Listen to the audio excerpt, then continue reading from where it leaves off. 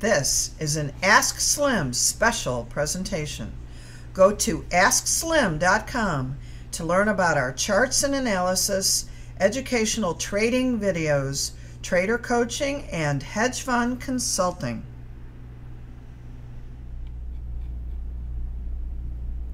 Big picture analysis, U.S. stock market. All right, well, it was last October 6th that I did a big picture on the stock market quite a while ago, and a lot has certainly happened. Actually did update that for my year-end prediction just by the number, but certainly haven't updated the charts. It's time to do that now as we've seen these big moves in the stock market. If you go back and look at that October 6th video, at the time the market was bouncing, and we were looking at that bounce, looking at the technical aspects of the bounce.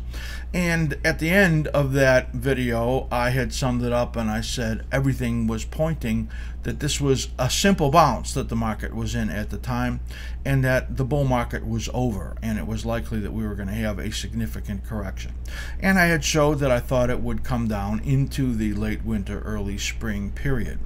So a lot has not changed since then, because the cycles I'm going to show you in these charts are pretty much still in alignment with what we had talked about then. Of course, the charts have changed somewhat in that we've had a failure of that bounce, and we'll want to look at that. And I actually want to look at a little longer picture also, just to look at some proof that these cycles that we look at exist and have existed for a long period of time. So we're going to look at 5 charts here. We're going to start out looking at a very long-term chart, thanks to profit charts, because it has longer term charts, more data on there than the regular TOS charts. And so we're going to look at the big cycles, the monthly cycles, going back to 1949. That's the last 66, 67 years.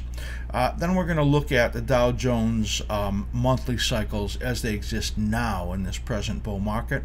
We'll look at the weekly moving averages on the Dow Jones and the S&P 500. And what I look at is the 2134 EMAs when I look at the bigger picture.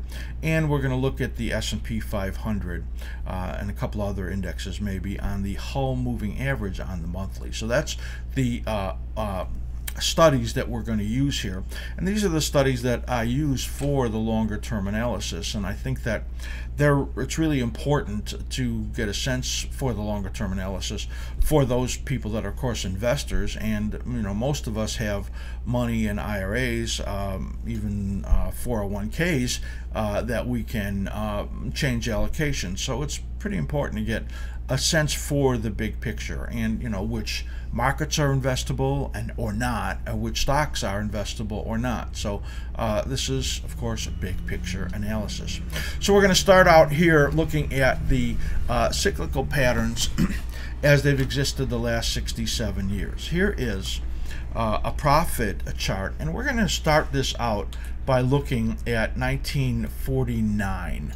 Now, the reason I'm looking at 1949 is that's really when the consistent cycle patterns really started. So 1949, this low right over here. Now, if I go back on the chart just quickly for you to see a little bit earlier, you're going to see here the crash of 29 right there, and then this long period of digestion. Now, a lot of people are comparing the period following this bull market right in here, or this bounce, and then this right in here as to where we are right now economically.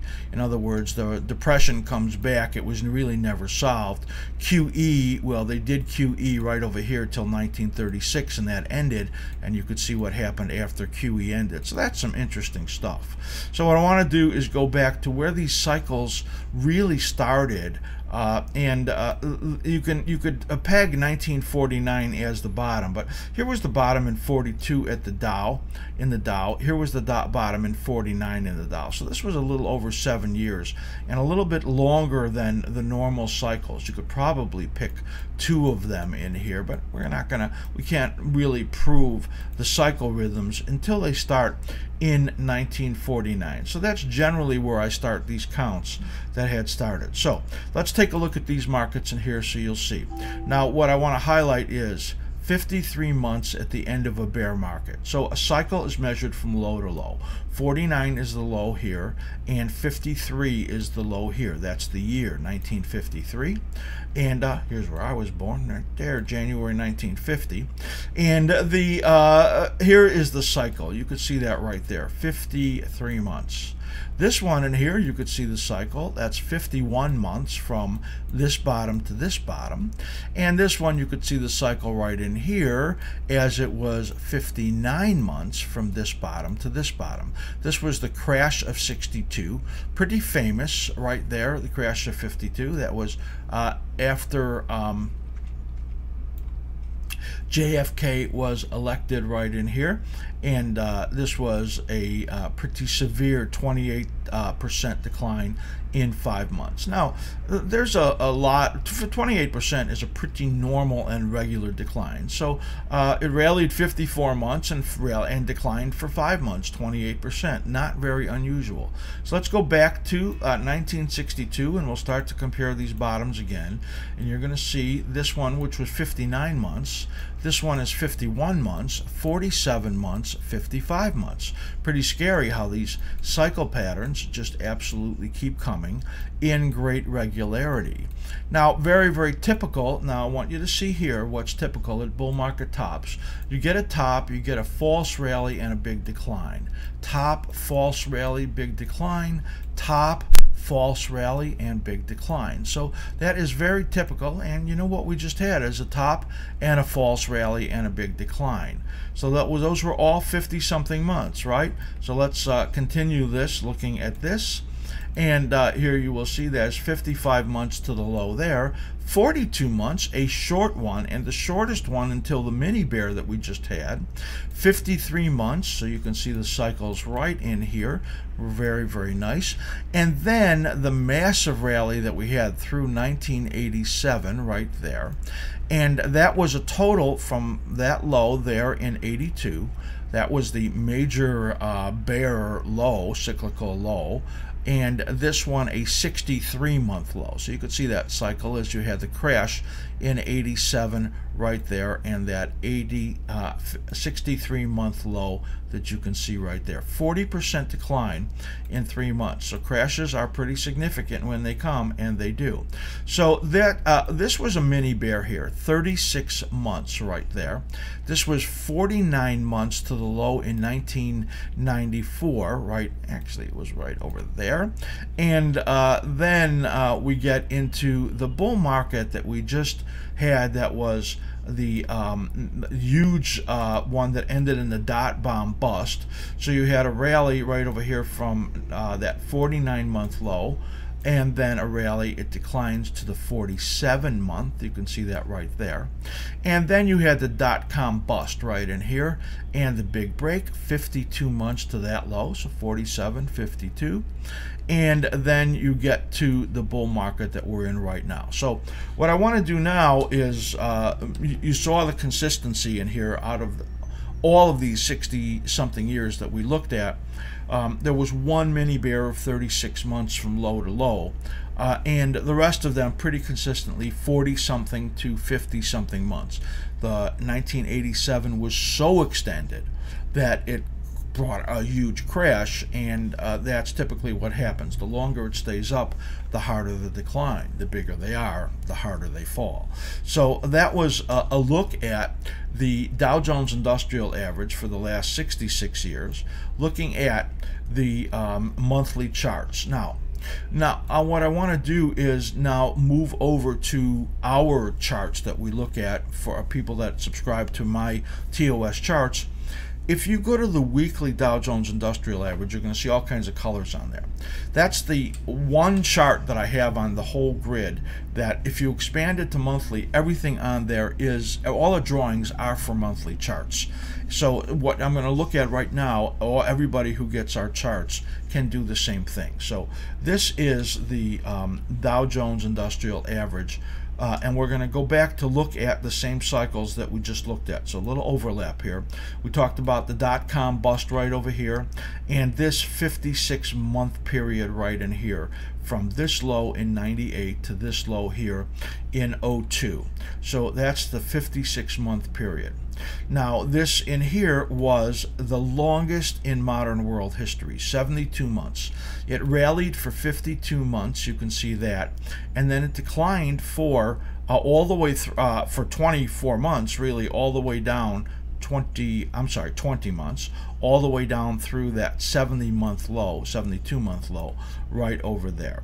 So that is the last two complete cycles that we just looked at, right in here and this one right in here. This is the new cycle that we're in. So just again, this is on your weekly chart, expanded to 20-year monthly, and the cycle brackets you will see on the weekly chart are for monthly, and all of the cycles and colors you see on the weekly chart are for the monthly. So if you expand it to 20-year monthly, you're going to see this chart. So now what I want to do is I want to look only at this cycle that we're in right now, which is right here. This is the Dow Jones Industrial Average monthly, and this period right in here from this low in 09 to where we are right now. This was a 75-month peak right over here, and that is extraordinary. So sometimes we measure that peak from the mini bear right over here, which makes a lot more sense to me, and then it's only a 43-month peak, so it depends on where you really measure it. This will have been a 31-month cycle, and well, the shortest in modern history. So it's, you know, reasonable to take it from there. And so I want to expand out right now further, so you can see how these charts are made up in even smaller cycles. Now I do this every time, but we have so many new viewers all the time that I want to redo this. So this cycle right over here, 1998 to 2002. Made up of 3 cycles. So what I'm going to do is go in here and just look at this section right in here, and you will see here that we had this period right in here, the whole bull and bear market, made up of 3 cycles, 1, 2, and 3, and those were 20 months, 18 months, and 18 months. So you can see 3 perfect cycles that made that up. So now we're going to go into this period here, which is the bull market and bear market from 2002 to 2009. And you can see this period in here is the whole bull bear market. This is made up of 18 months, 20 months, 19 months, and 15 months. 4 cycles, very, very consistent, very, very readable. So now what we want to do is we want to look at the market that we're in right now and break this down even further, and you can see in here that these cycles are 16 months, 15 months. This was a tough one to read.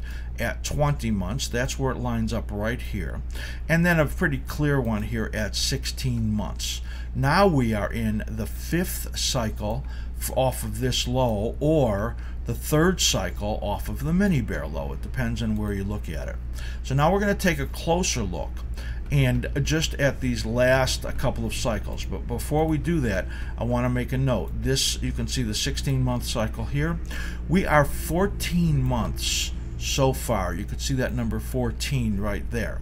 So that says that the decline we're in this likely bear market is early, and there is likely some 1 to 4 months left, probably more likely 2 to 3 months left of this, and that takes the projection into this February to April 2016 low, which we've been looking at for quite a long period of time. You can go back to the October 6th video and you'll see, well, we were pretty much looking for the same thing. So now let's just take a look in here even closer, and you can see, well, we've had this red period in here, and there's that 14-month that we're in right now. And this correction right over here, I had that marked off that the 15% correction was a normal correction, so we had expected that, and that it's reasonable to expect the bear market down to the 20% or worse. Now you see this slim, this was from the first quarter prediction that I did at the end of the year, looking for the Dow to get down to 14,690. That's about a 20% correction. I'm going to show you that in another chart also. It's reasonable to expect it to be beyond 20%, and this is the major 38% off of the whole big bull market, and that would be a price level on the Dow of about 13,380. Now my low that I predicted at the end of the year was 14,690, and you know, that's a 20% and a reasonable number. So you can see where we are now looking at this monthly in 14 months, likely to go down further. And also just note in here that there was a crossover right over here, and when you see that, these moving averages you're looking at are set up for the weekly, so I kind of don't want you to pay a lot of attention to that, but because it's there, somebody might be looking at it, and I'm going to say don't look at that crossover. I'm going to show you some other ones right now. So that's a look at the monthly patterns going all the way back to 1949, and now looking at our charts on the monthly. And to me, based on the cyclicality, which is astounding, it's early for this to be the bottom, and especially if this is a bear market. Usually bear markets extend out in their declining phases a little longer. Now the last one in the declining phase in the last bear market, which took you down to 2009, that whole declining period was 20 months long. So if you measure from the peak that we had last year, right now we're only about 8 months long. So it's reasonable to expect more time on the downside in here, and completing this cycle that we're in at about 16, 17, 18 months. So it could go out well into the springtime period when we look at that. So now what I'm going to do is I'm going to switch over to two more charts, because what I want to look at is something that we looked at similarly in the last, let me line this chart up for you to see, in that last video, October 6th, and to look at some of these technical indicators that are suggestive that the market is still in trouble. So I'm going to look at the Dow Jones Industrial Average here, and what we're looking at now is the DJI on a weekly chart. And this chart, I'm going to show you the same chart on the S&P 500 with more information on it and comparing some other markets. But what I want you to see in here is the 2134 exponential moving average. So the last crossover that we had was at the bottom of the mini bear right over here that we looked at. From the point of the mini bear over here, the bullish crossover right here, it stayed positive all the way through this bull market. It's a great way to read the quality of a market. So if I look at this period that we're in right now, when I did that last, I looked at the S&P 500 on October 6th, and I said, this rally right in here, I was suspicious was not going to be real and was going to turn over again. Now this, if I get a really close look right in here, you will see that you never got a crossover. That kind of almost touched right over here and rolled over and turned over negative again. So that really was a great indicator. Now here are the downside, whoops, moved in a little too far in here. I want you to see of some Dow Jones targets that we're looking at. So this is that low that we had in that big correction into last August, and this you can see the Dow Jones is getting close into that level. Between the major 23 and the intermediate 38 is a confluence of support right in there that comes in the Dow Jones under the 15,530 number. So we're now at 15 at 16,000, so that's about another 500 points, 550 points below our present level. So my prediction right over there was the 20% number. It's 14,690, right about there is what I was looking at. You can see some old lows over there, and the intermediate 50 is at 14,348, which is a reasonable expectation, and probably about a 26-27% decline in the Dow, which is a less than average bear market. So in other words, that would be optimistic, thinking it stops over there. So that is a look at the Dow Jones. Now we're going to switch this over to the S&P 500 because I want to make some similar comparisons to what I did before. So here's the SPX, and we have the same indicator on here. And what we're going to look at here is comparing these bull markets. Now this is the bull market that peaked in 2000, the bull market that peaked in 07, and where we are right over here in 2015, 2016. So let's just look right over here at this bull market right here. You could see me grabbing that. That's from 98 to 2002, and this period right over here is where the crossover came on that 2134. You got this fake rally. It never got close to crossing over again, and then the market fell hard again. It might be this fake rally that you could compare it against. You can see I have that highlighted there in yellow.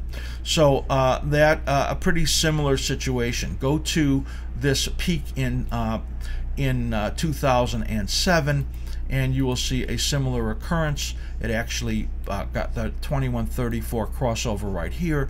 They turned up but couldn't cross over, got into resistance, and then the big decline right there. So let's look now at the present year that we are in, and get a little closer look in here also, and you will see what happened in here is that we had the crossover negative right over here on the 2134. It tried to cross back over here, got just above the resistance levels, made us doubt what we were believing, and then turned over and clearly crossed back to the downside in a pretty strong way. So here's what we want to look at in here. Here is the S&P 500 now, trading at about 1890 as we do this. You can see the big head and shoulders top in here, the neckline right over there.